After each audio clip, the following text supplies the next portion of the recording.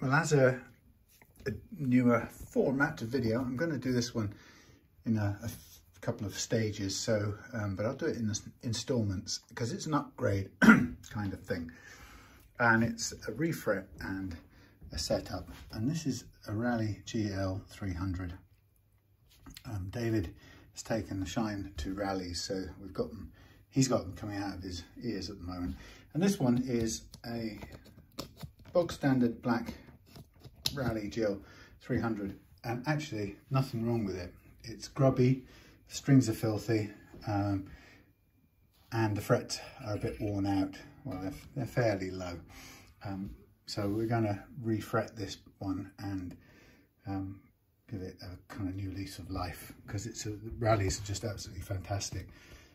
We're going to keep the original pickups at this point in time, because they're good enough, and you know, by that I mean they're extremely good for OEM, is that what they call it? Original pickups. I never had any complaints about rally pickups. So they're a bit on the grubby side, a bit low. They're barely a millimetre, some of those tall, but that's fine.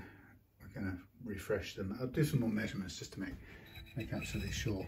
There is a mark on this fret here where it's got a sort of bang, something's hit down on it, but I can clean that up because we can refresh the board as well.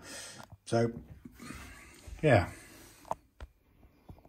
nice looking. And actually we could probably get this shining really well. Oh, there is another slight problem. The switch is bent here, so we'll need to replace that. But apart from that, everything else looks and feels pretty good. And these Rally Les Pauls are great things. I mean, they're great, solid, chunky Les Pauls, the real deal.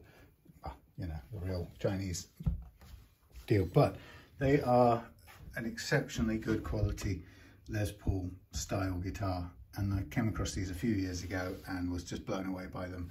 And they don't really sell them new anywhere obvious here. It's not like they're imported here. I think it's a Korean company making them in China. So, but they seem to get here somehow. A couple of people in eBay seem to have nearly new ones, and then there are a few sort of around the world, you know, around the UK that you can pick up. And so David's been looking at these and just grabbing them all. So what I'm going to do is I'm going to start by taking off everything, because we're just going to get straight into basically refretting this. And I'll sort of double check and make sure, but it's the, you know, I think this one David wants to be given a new lease of life in terms of the frets, and they are a bit worn out at present. So we're going to go with that. These rallies, amazingly, seem to come with very, very straight playing necks. Very little in the way of kinks and weirdness, which may be what really sets it apart from a lot of Chinese guitars that I've seen. The neck really does feel something unusually good in these. So we're going to change the bridge as well. I'm waiting for those, and the knobs. So we're waiting for bridge and knobs in from Northwest Guitars. So the knobs are going to be black, bridge is going to be a roller, and we'll do the adjustable nut as well. So really, I'm going to be sort of not hurrying along. It's a late start here today. I've had parish council stuff going on just now, which I'd not got in my diary, so I had planned to work this evening and scheduled other things in the day, so I ran into having to do the parish council-y type work tonight. There's an interesting sign. So somebody's left the original cellophane on the truss rod cover, so it all looks pretty good. Now rallies,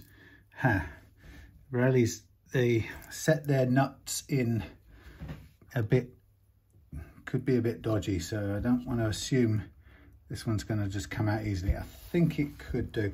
I know vintage runs the risk of the nut, often vintage seem to finish their guitars with the nut glued in by the finish. So I'm going to hope this one comes free without any major problems. So that's loosened it up. I'll give it another tap the other way and see if it's given it any freedom of movement. Okay, so this is where we run the risk. We're going to take this out, and I think rather than run any risk to the finish, I'm going to remove that with a thing, a cutting disc is what I mean. So let's just try and get this untangled from it. Excuse me. All these wires. So today's task, if I can achieve it, is I'm going to cut out this nut.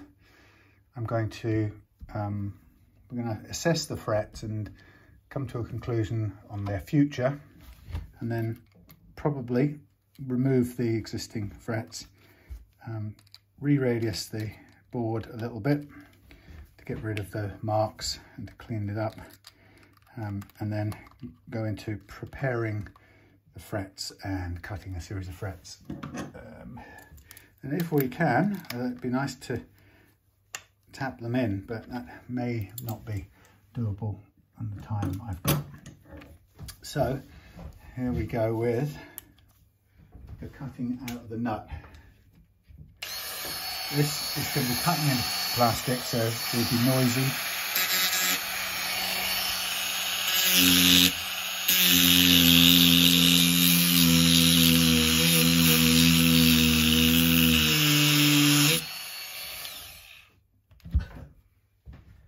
I'm going to put on a mask while I do this, because it's a bit on the dusty side. You can do without breathing it in. So hold fire for a second.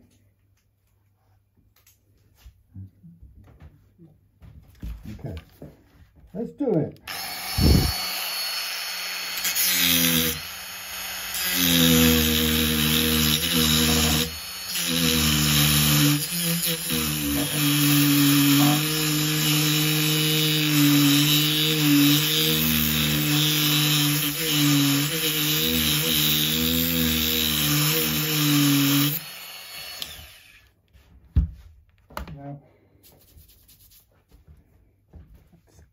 Kind of makes me think that's bone added by the previous owner.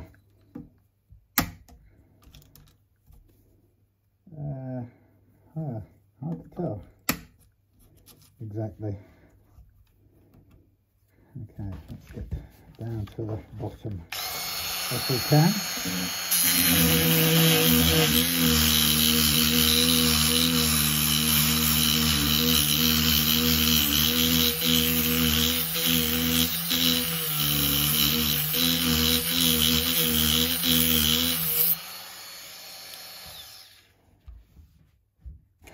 Now we're going to tap the other way.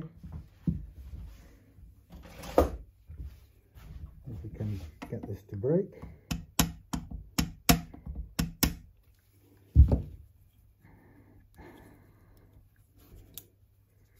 Come on, you can do it.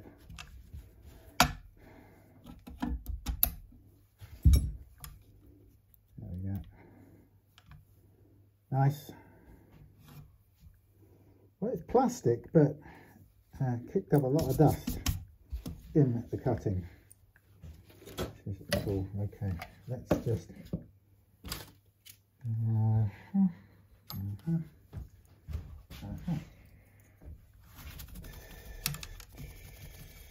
All right, that's that done.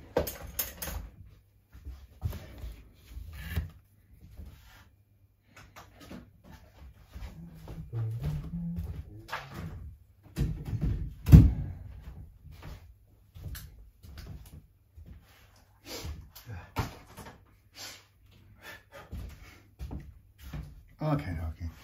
Got dust on there now. Okay, so the nut is out cleanly. That's good. All is good. Now I'm going to take off the tuners because I want to, when it comes to it, I want to give all of this a complete clean down. So tuners can come off as well. We'll keep them off to one side. We'll get everything off possible to give us the best chance to clean up. Now, I'm not 100% convinced about these colour tone polishes that I've got from, well, actually Tusq recommended ones, or are they Tusq branded? Yeah, Tusq branded. I thought I'd try them. They were on sale in the UK rather than send away for them, but I'm not. I like some of the other ones I've had before. I've been much more convincing as scratch remover creams, but I could be wrong. Maybe I'm looking for something they ain't going to give me. So these tuners on these Rally guitars, you can see some grunge there that will come off nicely later on. These tuners are Jinho tuners. Oh no, these are not. So these are, okay, these may already be upgrades then. They're unbranded. Usually the tuners are these Jin? Oh, these are Jinho. They just don't have the name on them. Okay. They got the name on the underside, so they are the standard ones, but they're pretty good quality. Again, little details like that make these stand these a little bit apart from some of the other Les Pauls. And it's very difficult to say why these have turned out so good, but David, for example, as a convert to them, would know exactly what I mean now. I think when I originally described them to him, I would say that the first one I ever had was nearly perfectly playable right from the outset, and it wasn't new.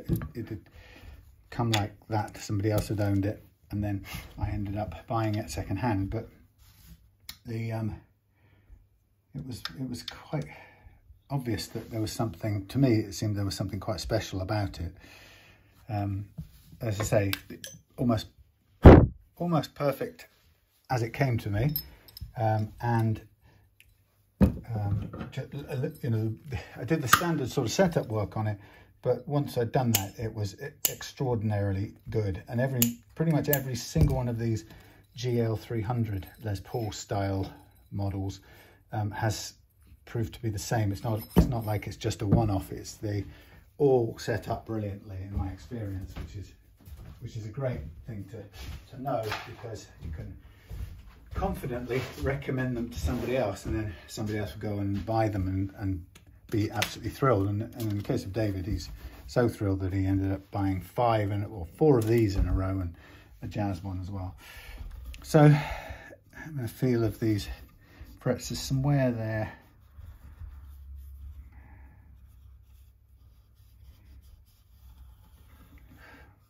Let's see if I can get an average measurement. The thing about this is I'm quite prepared to refret it, but it depends. See, even with jumbo frets, we're looking at, see, these are coming in, measuring in at under 90.9, so they're not very high by any means, but it's difficult to make measurements with this kind of, what do you call it, this thing, the digital caliper. So I'm just trying to get a feel. Yeah, these, I mean, they are quite low. We'll go and do what we were asked to do.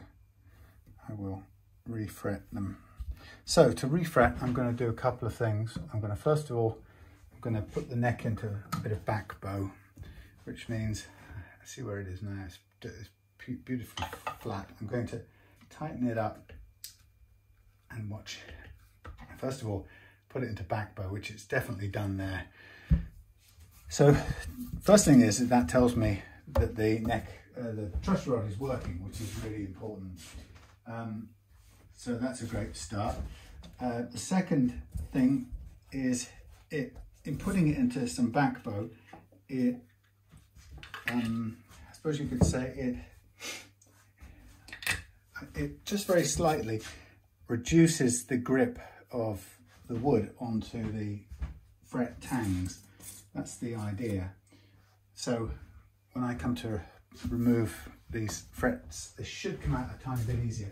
So the first thing I'm going to do is I'm going to make a bit of water, and I'm going to sort of liberally throw some water onto this neck just for the time being. Now the idea is to soften up the wood a little bit to help the release of the frets, because what we would prefer is that these frets come out without pulling shards of wood with them. So we don't want them splintering. Right, now I'm going to turn on the soldering iron, and I'm going to use the soldering iron to heat the frets. I'm just going to sort of keep spreading that water around. So we're going to get it reasonably damp. Take some of the standing water off. Keep it fairly damp. I'm going to heat up the soldering iron, and I'm going to, where am I going to bring it to? I'm going to bring it, why is the tangle? Bring it this way, a bit more, over there, and over here, something like that. Can we see where we are? So what I'm going to do is I'm going to do my removing the frets. Now I have a technique that I prefer to do, is I use the heat to warm the fret up, but what I like to do is once I've done that, you can see it will steam a little bit. Once I've warmed the fret a little bit at this end, then I try to raise the fret using a blade technique that I've been practicing over the longest while, and that isn't going to work. Now it could be that these are stuck in very firmly, and I might need to use several blades to get this going, but the idea is I can use a blade to I can use a blade to try, bring a few of these, try and start the lift. So I'm just trying to get underneath the tang a little bit. Wow, that is very tightly fitted. Good Lord. Oh, that is very, that is rock solid. Not often that I come across frets that are that tightly installed. I can hear the soldering iron making its little heating element noises. So, as you can see, very often frets will lift up easily, and these are coming up. My goodness, that's actually giving me quite a fight. So having got the end up using the blade, I'm able then to carry on with these pliers and heating as I go along, and just gently nipping my way along to bring the fret out. Now the reason I use the blade to get the fret started is because if I don't, it actually can dent the edge of the fingerboard quite a lot when you're trying to get the end up. There's quite a lot of wear down here now. So a little bit of heat. We've got the back bow of the neck, which we hope is helping to loosen off the grip, and blimey, it really is quite tough.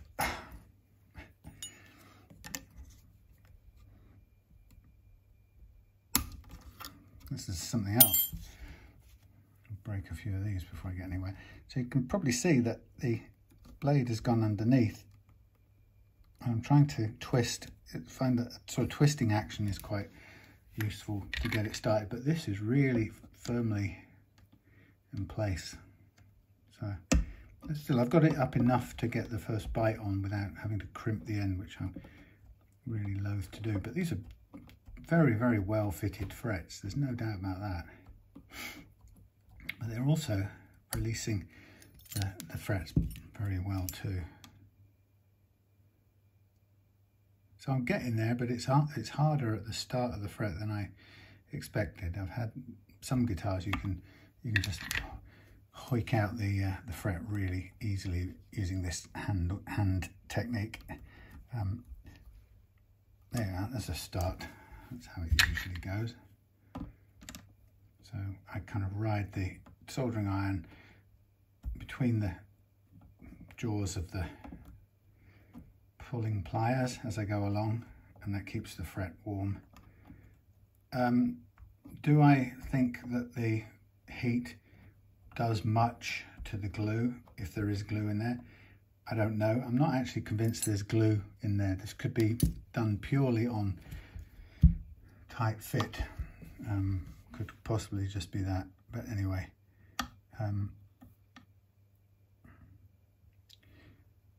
Either which way, it goes some way to softening the wood a little bit, maybe, or maybe heats the moisture that I've already put on here and creates a little bit of steam to help things on their way. There you go.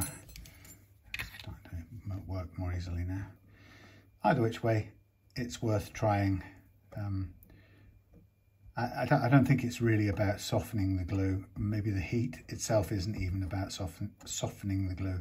Maybe really what it's just about is helping to soften the wood a little bit more than anything else, just by having it slightly warmed up. So these are coming out very well with absolutely no significant tear out or anything, which is nice. So a bit of heat, get the start going. A lot of it's to do with getting that blade right in the right place there to begin with. Once you get it underneath, you get the perfect start and you're on your way. So like I said, that prevents me denting the end of the fingerboard, which is quite common when you're gripping with these types of pliers to get a start point, to get purchase. Now the thing about refretting a Les Paul style guitar like this is you can see there's a binding on the down the neck, and unless you want to take the binding off, you've got to obviously then refret with the binding on, and that means you have to think about putting the frets inside the binding so as not to damage the binding. So that's okay, because we can cut little overhangs in the frets that I'm going to prepare for this. But the tricky part, if anything, is cleaning the fret slots out when you can't go straight through at either end. So if you think about, imagine a guitar neck without binding. Basically, to put some new frets on, what you just really need, you need to obviously remove the old frets, but to clean the slots and prepare them, you could just run a good quality fret saw through there, and that will clean out, cut into and clean out the fret slot and make sure it's absolutely free of detritus and stuff. Obviously, you can see with the binding stopping over each end, we can't do that. So the cleaning part of the slot has to be done with blades and tools like that. And sometimes if any bits of detritus get stuck in the slot, no matter how careful you can be, sometimes it then means that the, thank you, it sometimes means that the new fret won't sit 100% flat. I don't know how in this case, I think this looks like it would clean out pretty well. Partly because there's not a lot of old glue remains. Now what I can do, by the way, is when I'm confident that I'm getting these lifts going quite well at the beginning, is I can just run down now. Sorry about the blurs. I can just run down now and concentrate on getting these lifts started. Get a few done in a row like that, and then I can go and pull them out, sort of production line. There's a few little marks on the fret, on the wood of the fingerboard, which we can clean up with a little bit of re-radiusing. Obviously this is a 12-inch radius guitar, so we can lightly radius this. Radiusing is one of the things that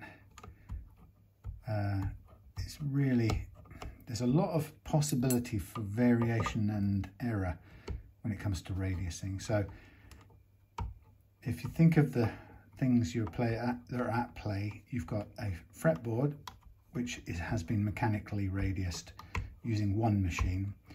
You've got a fret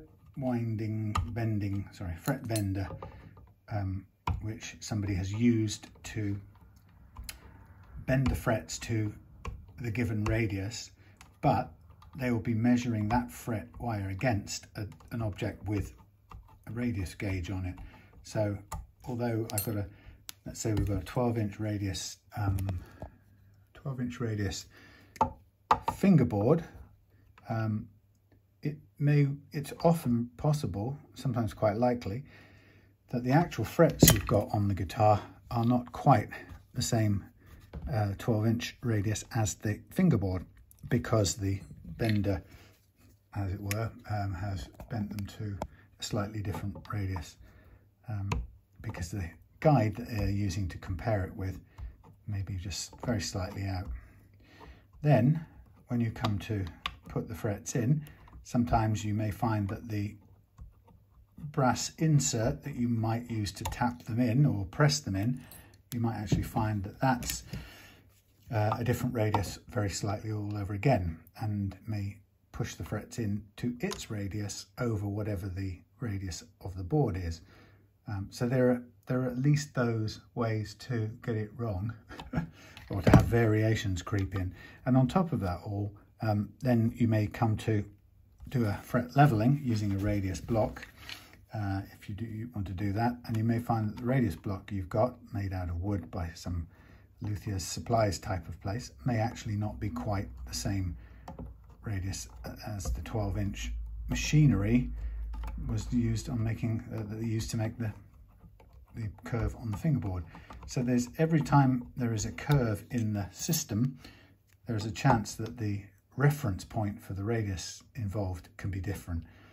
So all of this has to be sort of kept in mind when you're refretting.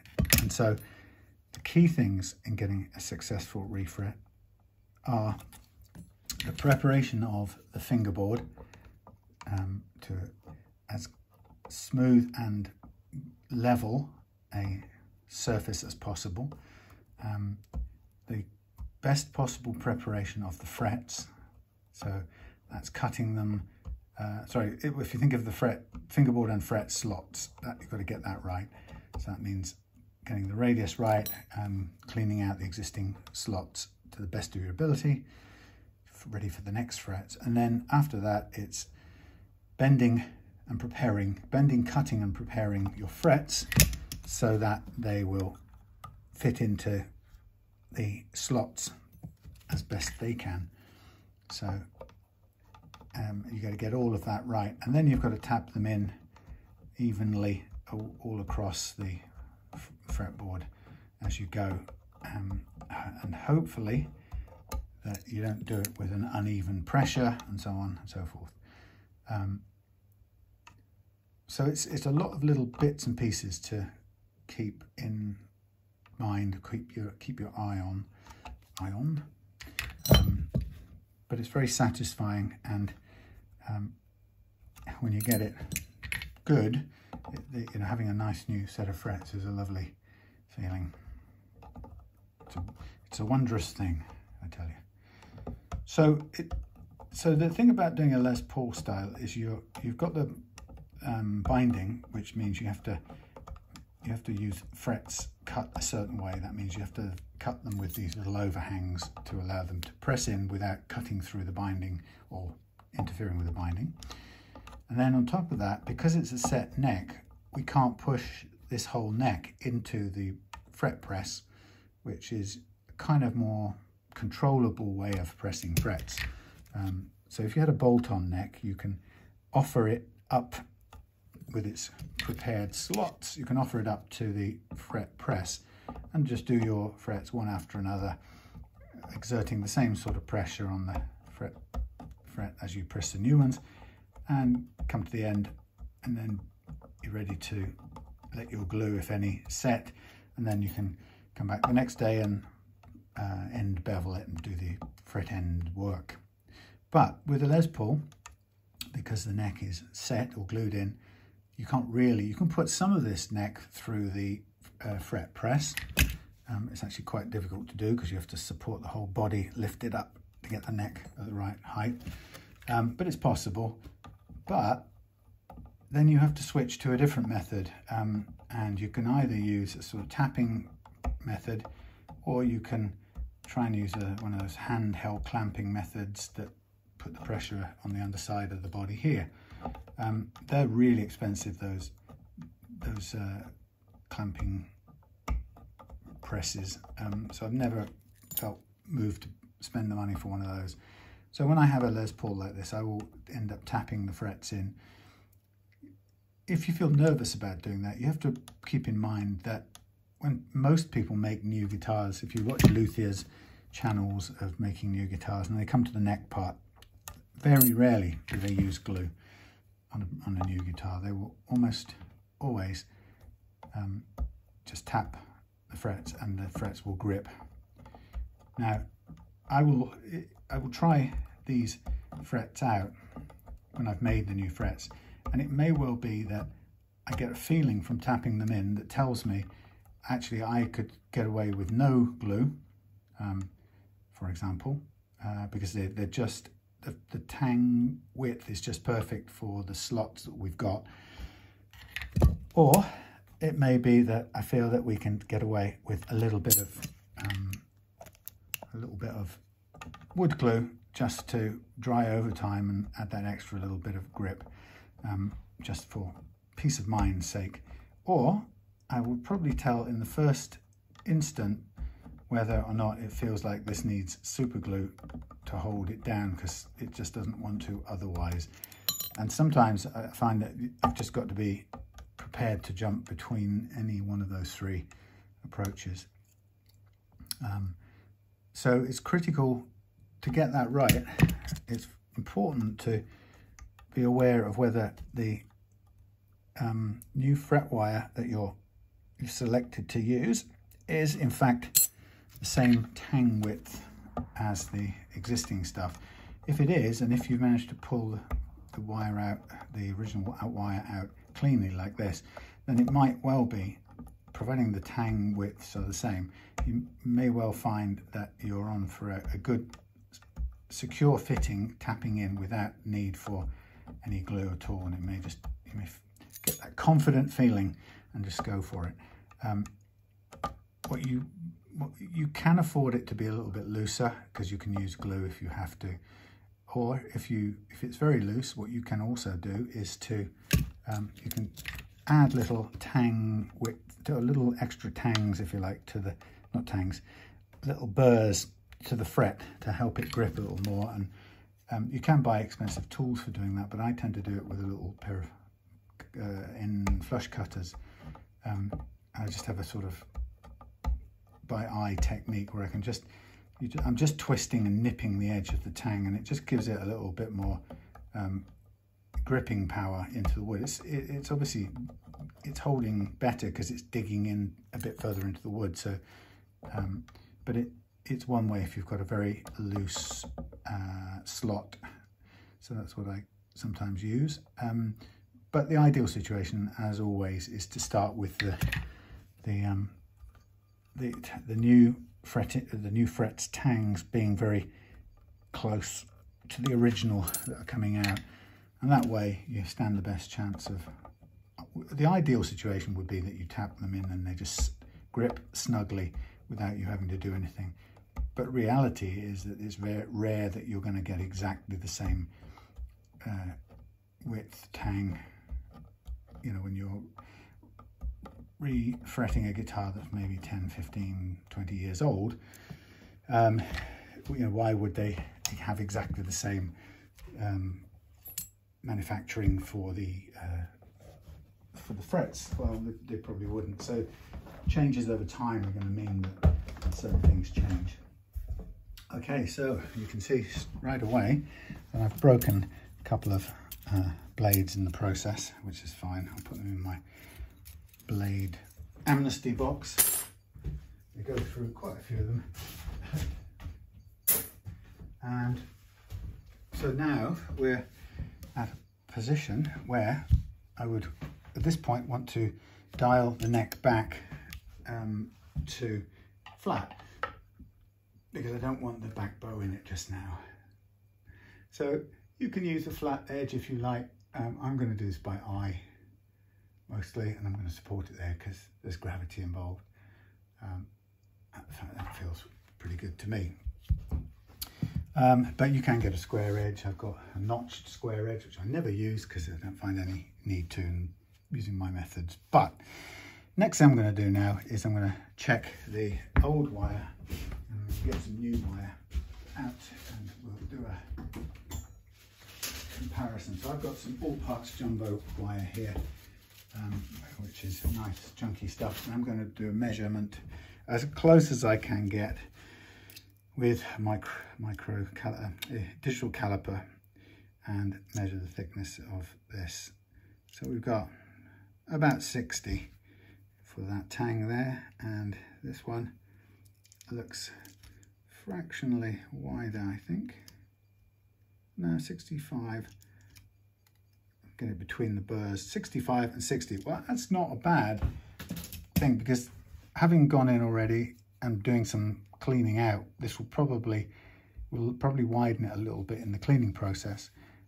So by the time we come to put this new wire in, I think it's going to be just about right, which is a happy coincidence. So there's the original fret wire, if I can zoom out.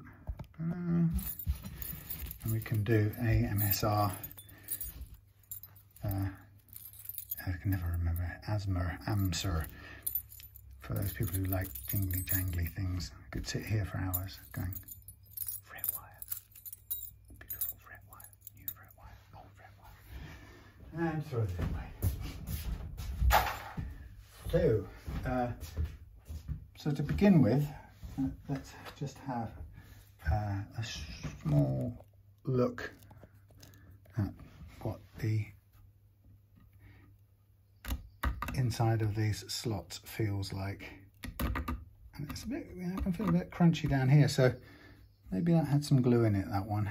Don't know. So I use the back end of this. Yeah, there's definitely some crunch down there. Well, that's a bit of a challenge when you do come across this sort of crunchy sense of a crunchy build-up of anything, because somehow you've got to get this out. It feels quite uneven. Let's just have a look all the way through. Yeah, there's a lot of unevenness in there, which seems to go up and down. So whether there's been some glue in here or not, I don't know. It doesn't feel like it, because it hasn't, to me, it doesn't seem to have produced much in the way of damage. But I got a feeling it might be making scraping this thing a little bit more time consuming than normal. However, it could also be that let's find the right thing here. It could also be that the crunchy stuff I'm detecting could be far enough down inside the slot to not actually bear any issues at all for the new fret wire, and we can fairly easily test that out So there's never any harm in just getting a piece of wire, radiusing it, and then cutting the first bit and just trying it as is and see what it feels like. So the first thing I'm going to do with this, I'm just going to check the radius. And there's a bit of wear on here, I can feel it. So it's ostensibly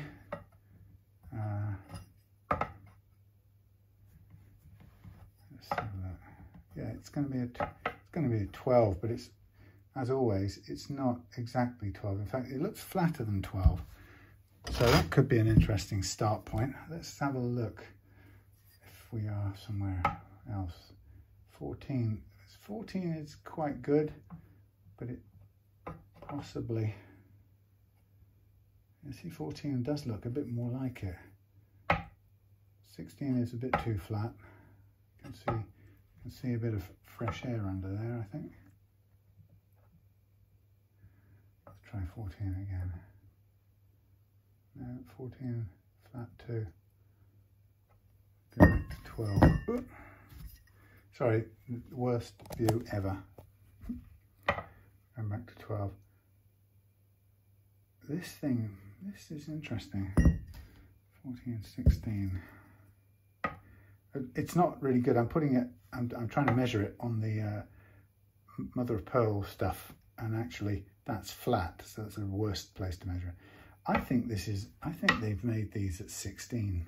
If I'm actually honest, I think these are 16-inch radius. Now that's interesting because I'll bet you quite a bit that the bridge isn't 16-inch radius.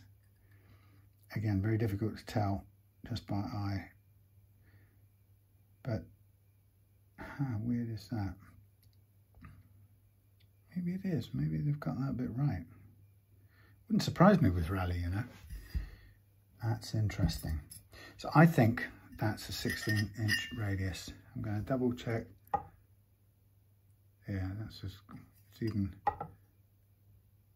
yeah, you know, it's even 15-inch. That looks a little bit, what am I saying? So 15 or 16, they're so close. Oh, blimey, how do you know? 16, 15, to go right to the edge on 15. 15, it's so close. How do you tell between 15 and 16? There's a little tiny bit of drop off on the edge anyway, in both cases. It's not as flat as 20, is it? No. 20 is too flat, it lifts up. So it's either 15 or 16. It's definitely not 14. That's a bit too, it's flatter than 14 is too curved. 15 looks right. 16 somehow feels just that little bit better. So 16, so it's not a 12-inch radius. And the question is, if it's 16, do we know what the radius really is on this? And is there a really reliable way of telling? Because putting it across the top of the blocks isn't really that good, because they've obviously got, they obviously have slots, but that looks pretty good. I wonder how badly off that looks if it's 12. Because it may be that I have to rethink.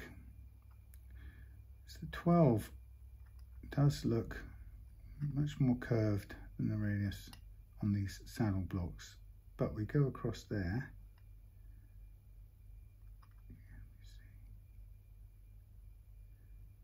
Yeah, that's interesting.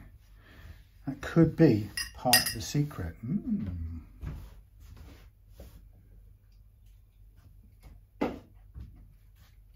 Now, the difference between the 12 and the 16-inch radius down here isn't such a big deal. So that's the first thing to observe. If the bridge is slightly flatter than the neck is slightly flatter than the bridge, it will leave the I guess you'd say the inner strings, the middle strings, will be slightly higher than the outer strings. And what I'm doing is I'm just putting a load of tape down here before I do any radiusing type of stuff. Why doesn't this tape break when you want it to? I'm just covering up the paintwork as much as I can, and what I tend to want to do as I'm about to refret, I tend to then put some gorilla tape on here so that I can really not worry about hitting the edges with any tools as I'm working, so I can afford to run the even the end beveling file, for example, can hit this and we won't do any damage. So I do like to have that precaution, especially when fretting. Even put a bit over there. So it's better to use up lots of tape than to damage. And I put obviously the green frog tape down first, so it's less sticky, but I can still put the gorilla tape on, which is stickier, but it's in a safe place and it can add the protection. Right, so when we come to this, we're saying 16, and we're going to end up with a 16-inch radius, sorry, 12-inch radius, probably saddle, because they tend to be standardized. So what am I doing? I'm going to look for a 16-inch radius block, 7.25, 16-inch. Here it is. Now this has got some sandpaper on already, so I'm just going to start with this. What you can see. Oh yeah, there you can. So what I can do is, first of all, at 16, I can run this up and down, and this will give me a fairly interesting, quick assessment of this radius versus the block's radius. Because obviously the block will impose itself ultimately onto the fingerboard. So we're going to work to whatever my radiusing block says when all is said and done. That looks pretty good. It's hitting most of the guitar fingerboard at the same time, especially down the end there. There is a little bit of what do you call it? A little bit of flattening in places, but that's often sort of an accidental flattening that comes either with age and play, or sometimes it comes, I don't know, maybe it's partly because it's flat when they've put these. I need to take this down really. Damn. I should have done that first. Well, that's good. I want to dial down this pickup because it's sitting in the way. Oh.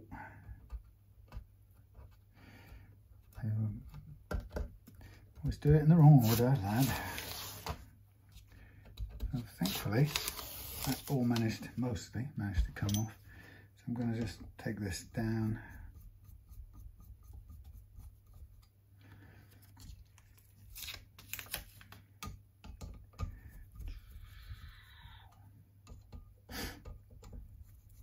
Get everything safely out of the way of files and such things.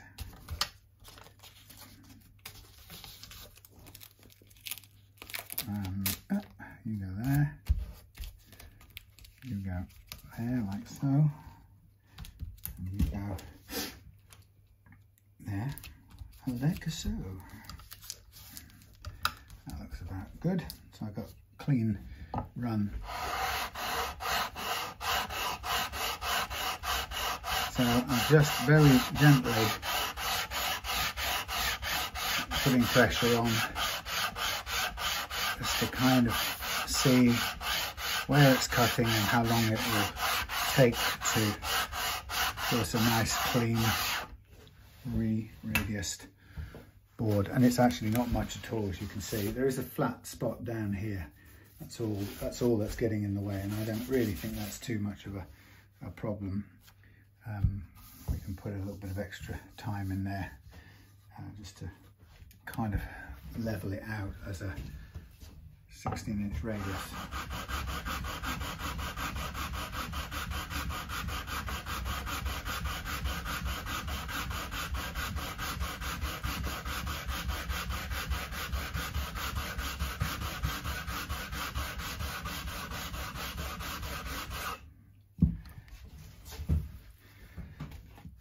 So that's an interesting thing. I don't think I've re-radiused a Rally before, and I've done it to I've actually done it to a 12-inch radius, and that was for Andrew, left-handed Andrew in Scotland. And as a result, it matched the bridge that I used. In this case, it's going to be interesting because I always have used the roller bridges, the Northwest Guitars roller bridges when I've upgraded Rallies, and it always seemed to feel fine. But I'm going to look very carefully at this just to be absolutely certain. So I've nearly got rid of the scratch on the wood there, and the rest of this is looking pretty fresh and dandy. So a little bit more work, but you can see it doesn't require an awful lot to get it freshened up. Then we'll know that once I've got this bit sorted out mostly, we'll know that we're working with 16-inch radius, and that will give us the best possible chance of having the fret bend match to the radius of the board.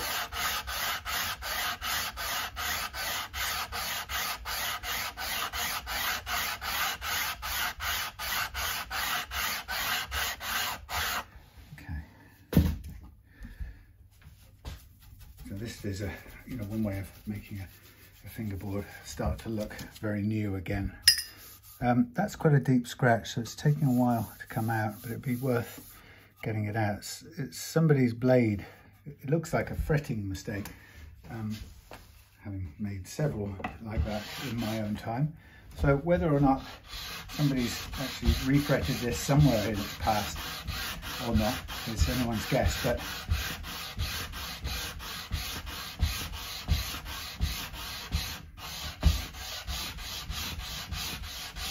may well have done.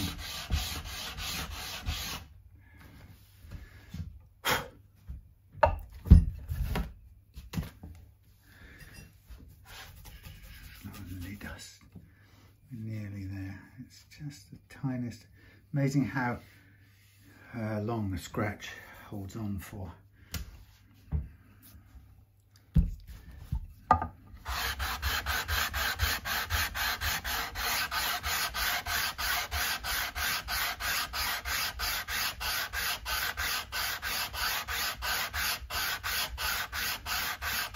Of course, the radius thing that I'm doing here depends on me trusting the radius claimed for this block, which is made by somebody in Portugal, and who knows what happens with the machinery, where that's made, or perhaps the machinery's got tired over the years and perhaps it's no longer exactly 16-inch radius. This is very difficult to get this scratch out. It doesn't want to go, but it would be a shame to leave it in. So, feels lovely and fresh and new. I'm going to put this down here and support it like so. Let's concentrate on this bit for a minute.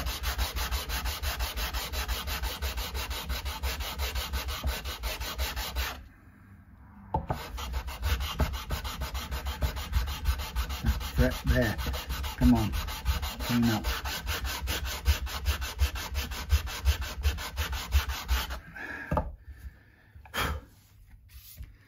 nearly there, almost. Seems a shame not to go the whole hog, doesn't it?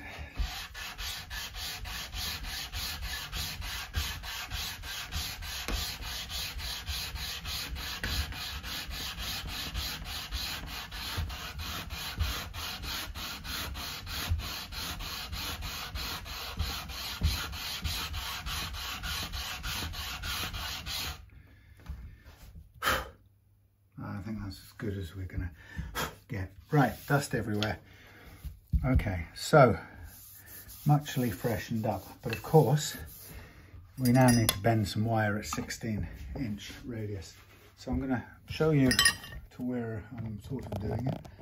I'm going to be over there. The bender is on the wall there. So to do this, I need the wire I'm going to use, and I need the 16-inch radius guide. Maybe some light. I'm going to just put this in the bender and see what it bends to. It might be way too tight, but let's see roughly what that comes out as. Yeah, too tight, so I need to flatten it out again, and I need then to slack this off a little bit. So undo this and I go wrong way, I go this way. So clockwise to slacken. And I'll try it again. And almost no bend at all there. So anti-clockwise, bring it back in a bit.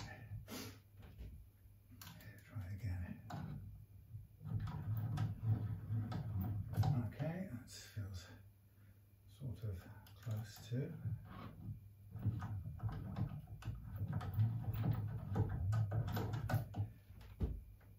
Getting at 16. That is fractionally overbent for 16. So we undo, go clockwise, do it up again. And this time I'll flatten it one more time. And we'll do it again, aiming for 16.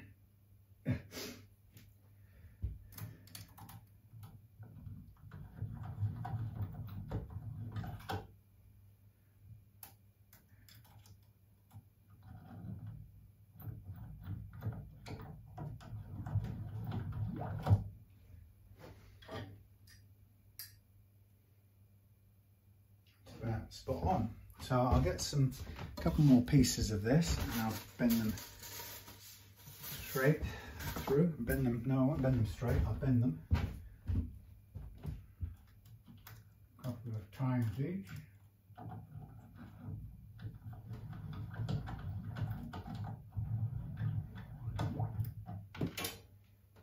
Through twice.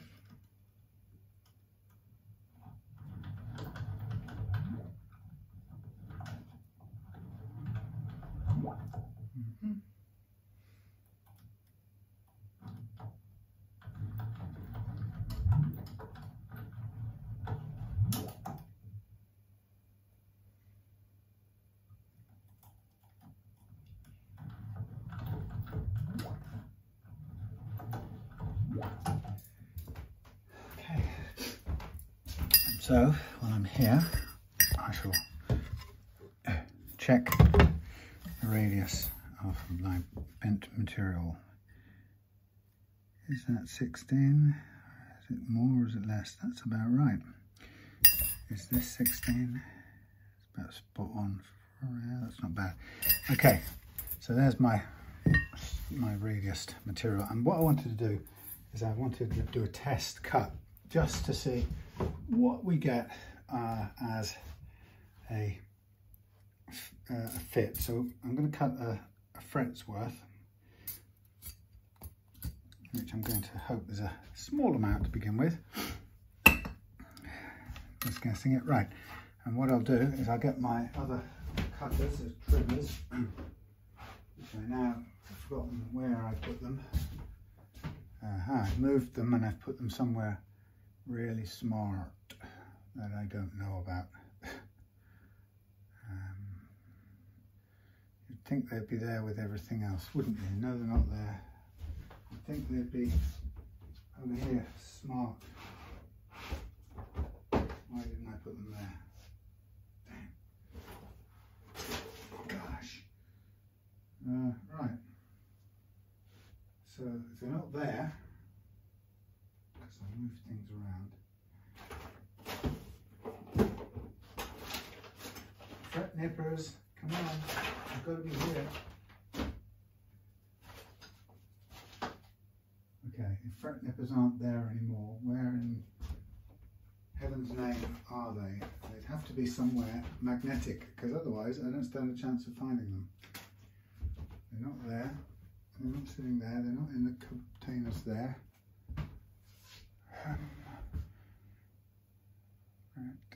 Nippers, come on, what are you looking for? Oh yeah, rubber handle thing. I'm going to have to stop the camera and go looking for these. I keep losing odd things like that. Right, I'm going to have to stop the camera. Can't do this until I find them. And I evidently haven't stuck them somewhere that I thought I would have done, somewhere sensible. Either that or I just have and I can't see them. So something I lost the other day. No, I found it, the reamer. Right, I'm going to stop and go and find these things because I've confused myself. Okay, I found them. They weren't quite as silly a place as I imagined, but right. So just to do this initial test, what I'm going to do is I'm going to, first of all, I'm going to clean out the first fret of dust from the radiusing of the board. And I feel a big sort of bump in there, and I don't know what that is, whether it's old glue or some material. But the problem is I don't have an awful lot of grip to attack this, and certainly not without running into and damaging the binding. So I'm sort of I was thinking that the way to do it would be to assume that this blockage, if you like, is below the level of anything important, because otherwise we couldn't have had a nice fretting before if it was an obstruction. But I don't like the thought of there being something in there that doesn't want to clean out.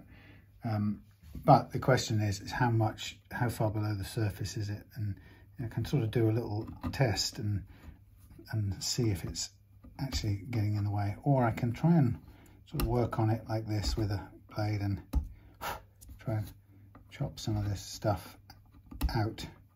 But again, you can see I'm having to work quite hard. It's probably better to spend the time doing exactly this. And now you can see that whatever it was that was built up in there has now cleared to my satisfaction. So I will take the time with all of them. Now, the first thing I'm going to do is I'm going to use my tang cutter to undercut one of these frets badly. So I messed that cut up completely. Right. I'll trim this one to tidy it up. So I'm just going to slightly lengthen this. I am failing to cut cleanly. Thank you. I've got enough here. Still got enough to do. Good. Right. So what I'm doing is I'm cutting making the right length fret with some tang overhang, baby. And the first thing I'm doing right now is I'm feeling, how does it sit? Does it want to go in at all?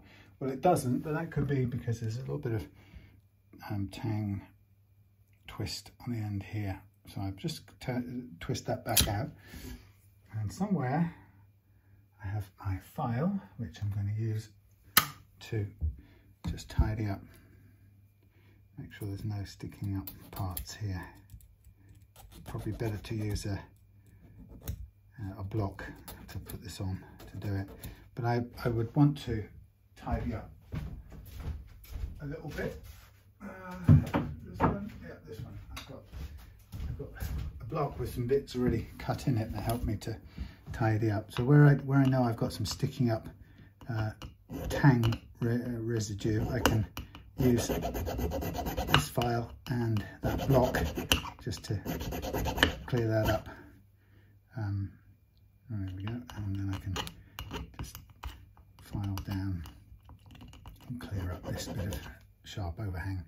So I want as neat and tidy an end as possible, and then I can line this up with the edge of the board there. All right, let's call it exactly the right length, eh? For the purposes of this test. And then I will trim this end here neatly, but again I've got a bit of tang twist, baby, so I'm going to tidy that up, or bend it back I should say. Just realised I've got to go and book a courier, and I'll tidy this bit up under here.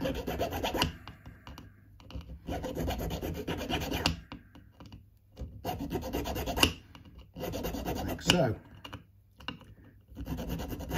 Right, so now I've got my overhanging tangs, and I can put this in place, line it on the slot, and see how it feels. Now straight away it doesn't feel like it wants to go all the way in, but it doesn't feel bad. So now what I'm going to do is I'm going to get a 16-inch radius brass insert, if I can find the 16-inch one, 12, 9, 9.5, 7.25. Guess what? It's the one that's in there. So the last thing I did was 16-inch radius. How about that? Come on, undo. Right.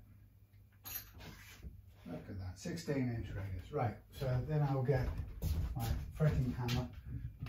And you can see that sometimes people don't use a insert like this. They just tap them, they just go across the thing, bang it in, and they're happy. But I might start with this, and I might put the radius on here and go bang, bang, bang. And go, you know what? That's gone in fairly well. Have a quick look at it. I would say there's no problem with that at all. If we were to observe this from the end. So that's just quickly tapped in. Whoops.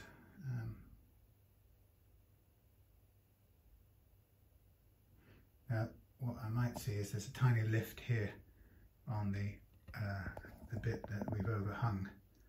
That's the only thing, but that's probably because it's got a bit of roll off. It also might be that the first bit of the fret is and the wire is never very well evenly curved, so I tend to cut off the first bit. But anyway, that was that. So that, I think that went in pretty well. Now I'm going to pull it out with my age-old pulling method and just get a feel. That came out quite neatly. So I think that plus I think this type of fret wire plus this tang plus a little bit of wood glue would be perfect for me. And wood glue is great because you can clean up easily. So I think the bit I've got to spend time on right now is cleaning out the slots. So I'm really happy that they're right up to the ends clean. And I've got these lumpy bits. So I guess I'll just take the obvious stuff out of the way first. Now the fact that there is some, what looks like kind of, what feels like hardened glue in there, but came out as something that looked like solid version of this rosewoody dust, could mean that it's a combination of dust and glue that's hardened from a previous fretting or the original fretting. I don't know what they used in the factory, but I think I'm going to need to put the effort in to clean out all of these slots adequately, so that not one of them has any sense of this gritty stuff on the bottom that I'm feeling currently.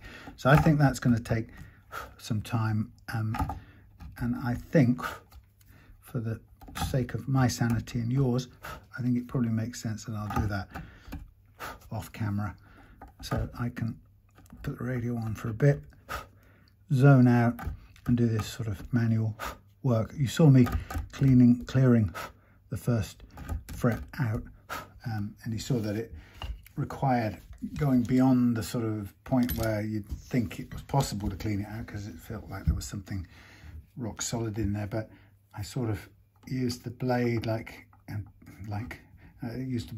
and persevered, sort of chopping into whatever solid material needed to come out, and then eventually that turned into a freer running slot. Quite difficult to use tools like this because they are obviously blades and they're not really made for this, but I'm going to work my way carefully through all of these. I'll see you back when that's done. Oh, we are running late today. So here we go with the fret process. So I've cleaned the slots out, cut the frets, and now I'm going to get some glue into the slots like so. Okay, so it is literally a matter of glooping it in. Right, so I'll just do one first. I'll show you. I get my prepared fret and I'm going to line it up exactly in position where I want it. I'm going to remarkably, miraculously find my 16-inch thingy. And I'm going to whack it on like that. And then I'm going to wipe a bit off like this. And then I'm going to check the other side of it, which looks maybe, see if it's sticking up or not. And have a look. Yes, that's interesting. So this is got a bit of bounce to it, so it may be not so good that it's got this bounce, but we shall see.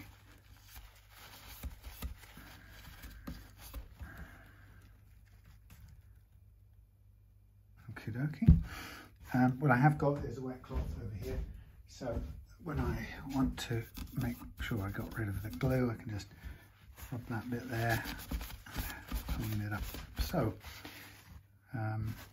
now sometimes I use a wooden block instead of that. So I've got, what's this one, 14-inch radius block here. So if I'm not sure I've reached the end, I can give it a clout with these blocks, which are sort of more direct force than, seems better sometimes than using the brass things. Okay, so now I can go on with the next bit of glue. Don't know how well the view is, but I'm just kind of getting it into the hole. Don't mind that it's overloaded a bit. And then we can line up this like so, and tap this down.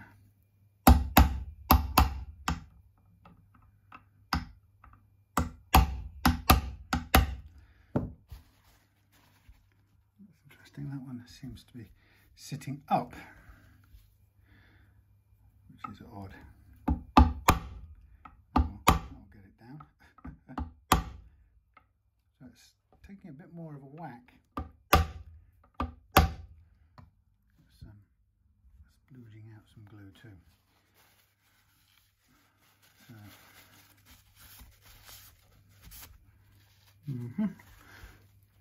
once again, a bit of cleaning up, and so on.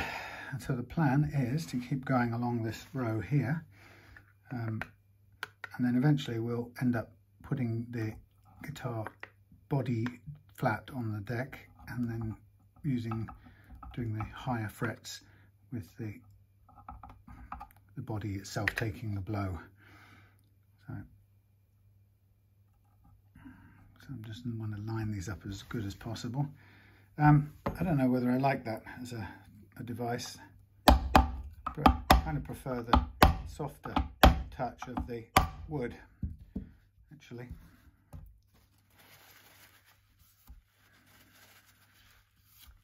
Oops. Normally when I'm doing this, I have a whole load of pre-torn up bits of paper ready to go, and I've not managed that this time. So just giving everything an extra whack, just to be sure.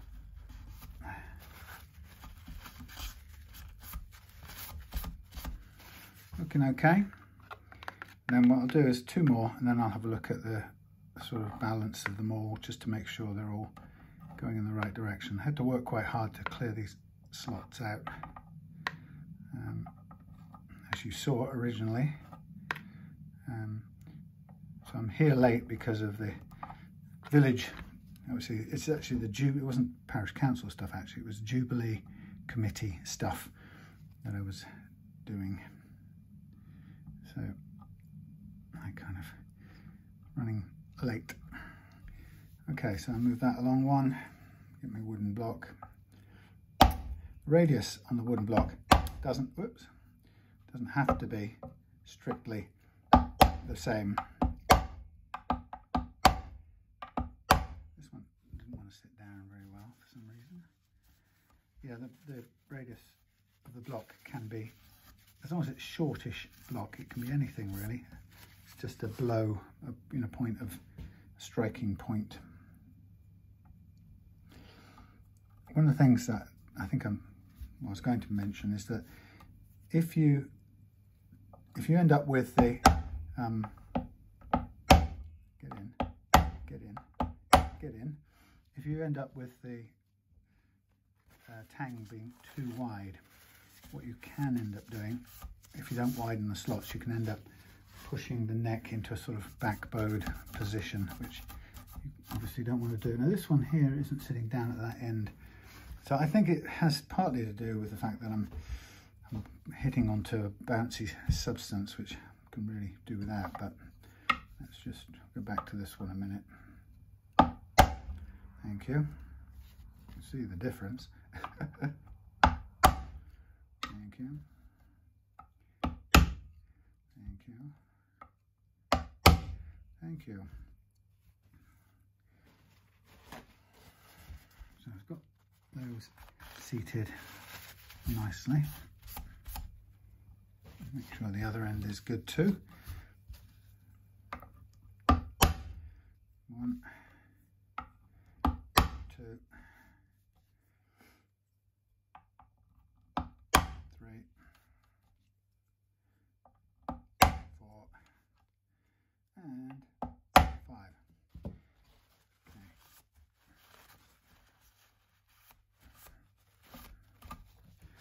So I'm just going to quickly look down here, and they look actually pretty good. Yep. So I shall carry on. Probably line up 3 at a time now. Get this all done.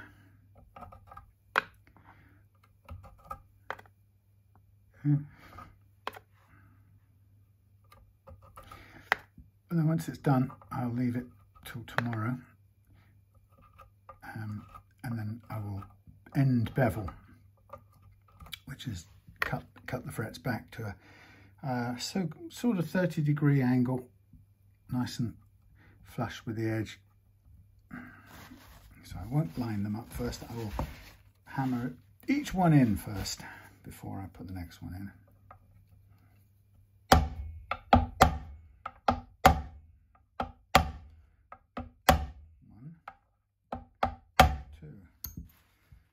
Clean up afterwards.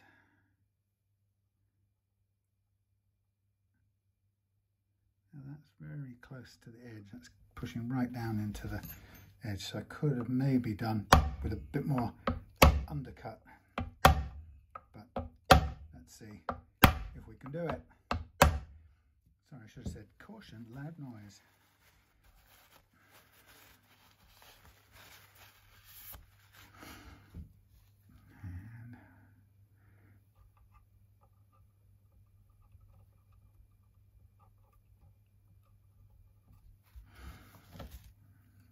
Sorry, it's so noisy. These are oak blocks, and they're basically, this is bashing them to bits really.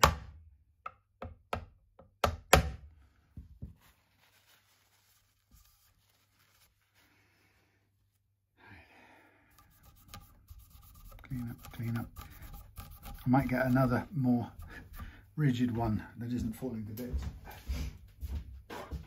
14 inches as well. It's good enough. So I'll just give these a whack. Okay.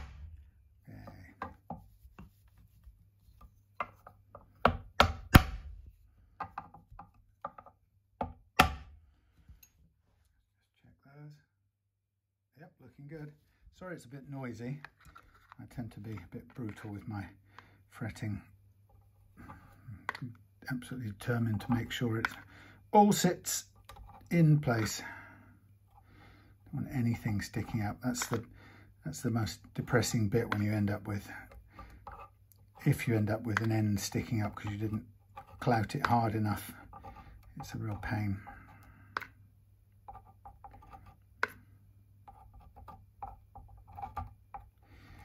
Okay, so as we get further down here, we end up having to, we run out of places we can support the frets. So, and then we end up having to put the neck, the body on the ground.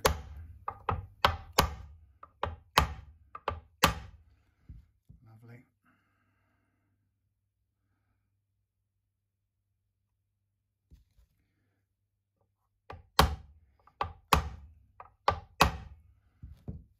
Okay.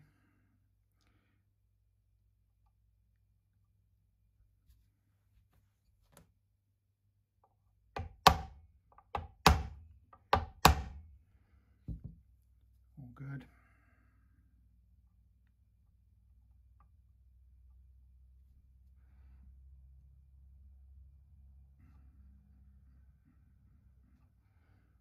Oh bugger, don't do that.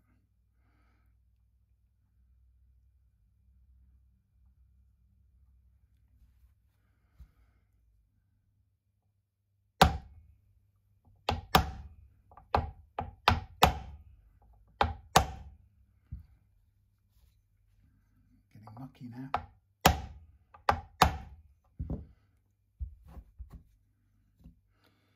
And one more, and then clean up.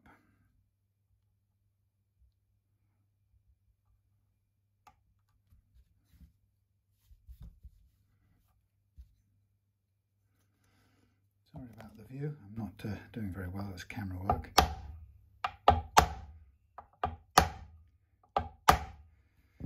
Right. Quick clean up, clean up.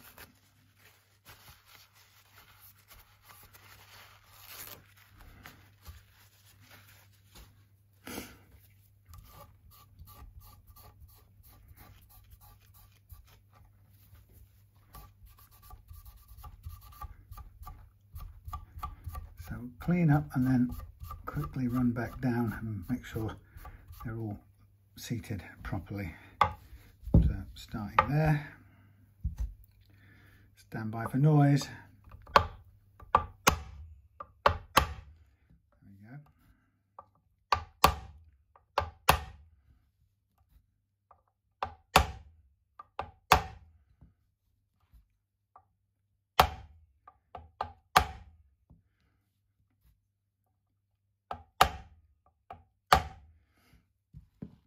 Almost out of reach now. I have to, I think we're good to put the guitar now flat on the bench to do this. Now the thing I've found in the past with fretting is you have to be brutally honest with yourself. So at this point, if you hold it up and you see a fret sticking up, or 2 frets or more sticking up, if something isn't going right, you've got to stop. You can't just keep ploughing on. It isn't worth it. That's okay.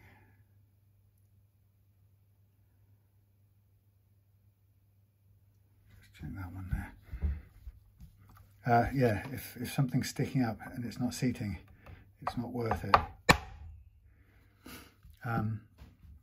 So just, yeah, don't hope for it and leave it be. Go back and pull out the ones that aren't working.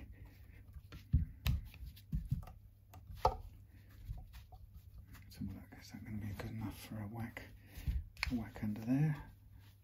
Don't want to.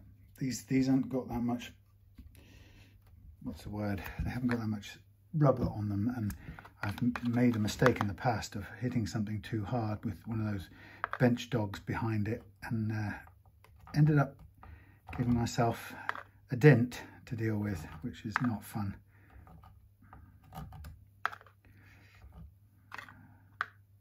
So if we get these 4 clear, and then we should be on the home stretch.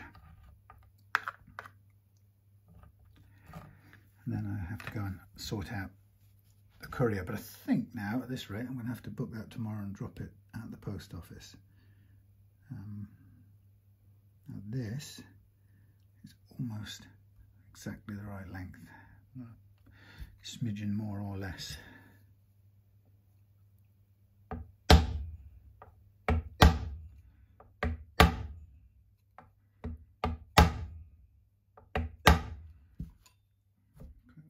Yep. So now we should be over the solid bit.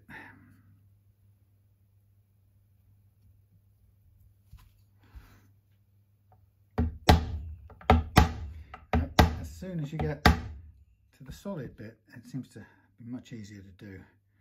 Of course, fretting like this doesn't like the bounce of rubber foam. Believe it or not, it much prefers a solid hit. You can hit them like that too.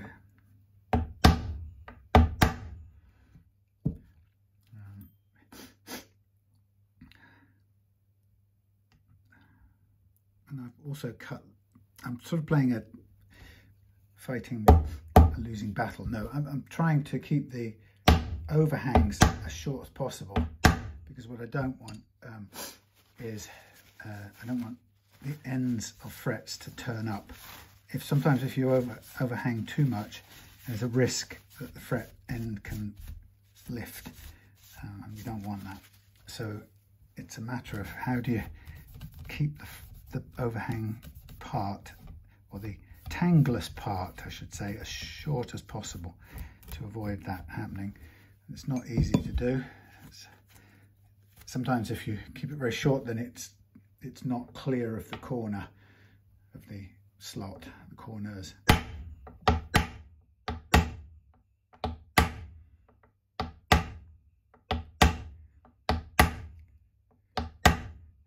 So really I'm just taking more care of the fret ends on these than those passes.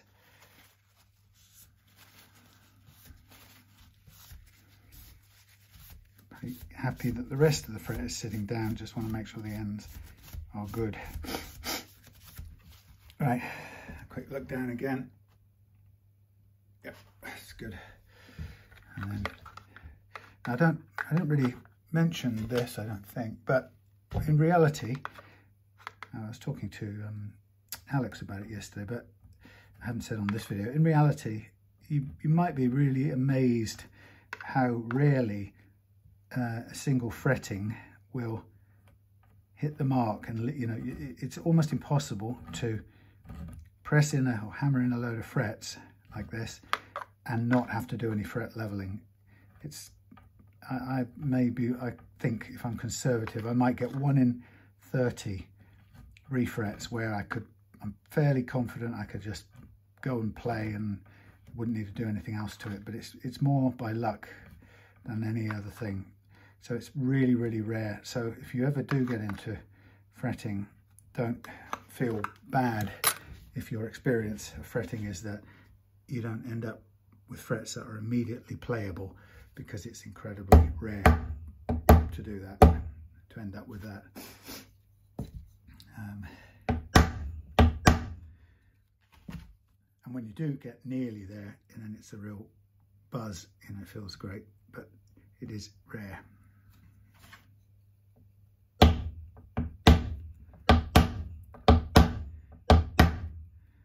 It's a bit of a mess, this corner. I've put on a lot of glue, but again, it doesn't really matter. So as long as we start to clean it up with.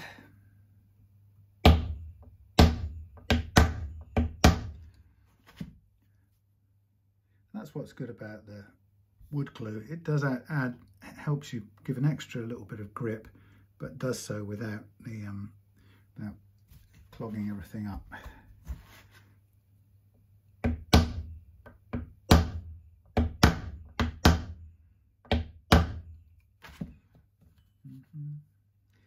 Now, foolishly, I rather foolishly have forgotten to do something that I usually do, and that is I usually tailor the fret length at this end, and I haven't done it, so I'm going to find myself filing into inaccessible places later on when it comes to end beveling time, which I should have thought about it. The other way to do it is to hand file the frets that live down this end, so you don't have to end bevel them, and it just means they're hand done, and they don't ever quite look as tightly trimmed as anything else, because they're not. They're done by hand, and you're guessing, or you're approximating the correct length. When you end bevel them with a block, the beauty of that device is that it gives you a really sharp, equal cut on all the frets, so they line up very accurately. The problem is getting the block up to here to do it is very difficult, so I probably just made my own life more difficult.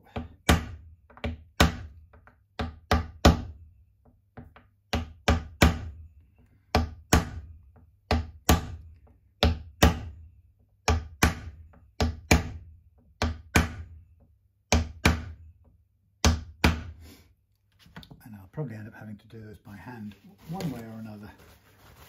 But even if I'm using possibly even a little sanding mandrel or something like that.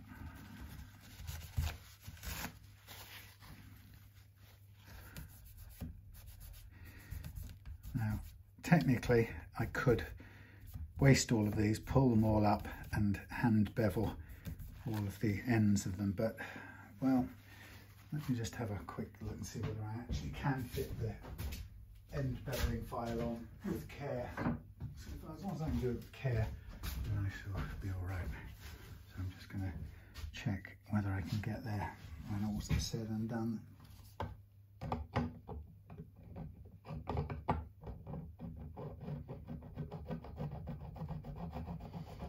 Yeah, probably just, as long as I'm careful, very careful.